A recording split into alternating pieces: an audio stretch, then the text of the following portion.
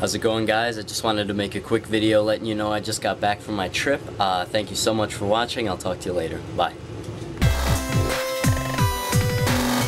And because I don't want this video to actually be that short, I'm throwing this little mini build in here. Now this build is so freaking simple, you can basically tell how to make it just by looking at it. So essentially what I'm doing here is just sharing an idea that I had with you, because maybe you never thought of using a pair of garden shears to make a couple of dual-wield fighting knives. So I'm just going to run through what I did really quick to make this thing.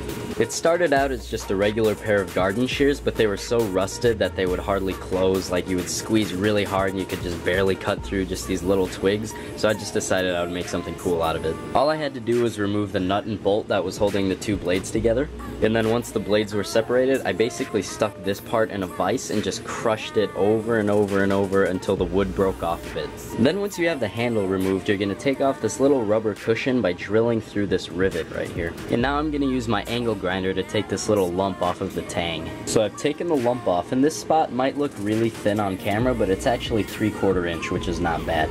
So from here, I'm going to take all the rust off with a 40 grit flap disc, and from there I'm going to move up to an 80 grit flap disc, and from there I'm going to polish it with some 220 grit sandpaper. Now after I got all the rust off this, I just messed around with my little $20 engraving tool and I put this little design on it. Go easy on me, I just got this thing. But you can do whatever you want to make this thing your own. Then just a super simple double layer of paracord to wrap the handle, and you've got yourself a really pretty good sized awesome fighting knife. And the cool thing is you can make this for next to nothing, because chances are you in your backyard or your shed or your garage have a pair of hedge clippers that are so rusted that they don't even open or close. It's all just a matter of taking the initiative to make something cool out of it. Garage sales are also a really good place to find gardening tools that you can turn into weapons. You just gotta get creative, really. The other cool thing is that they always come in pairs, so just repeat the process for dual-wield fighting knives. So that's kind of all I got for today, but you can look forward to some new videos coming really, really soon. Thank you guys so much for watching. I'll talk to you later.